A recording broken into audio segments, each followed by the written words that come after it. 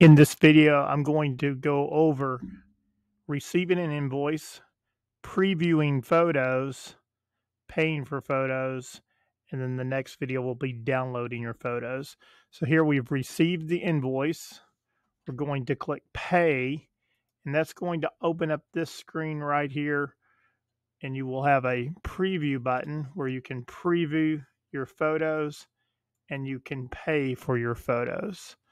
So it's pay, preview, then pay.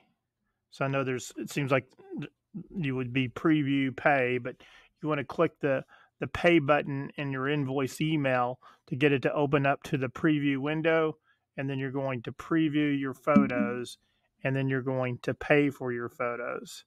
And then you will receive a download link. And in the next video, we'll cover downloading your photos. Thank you.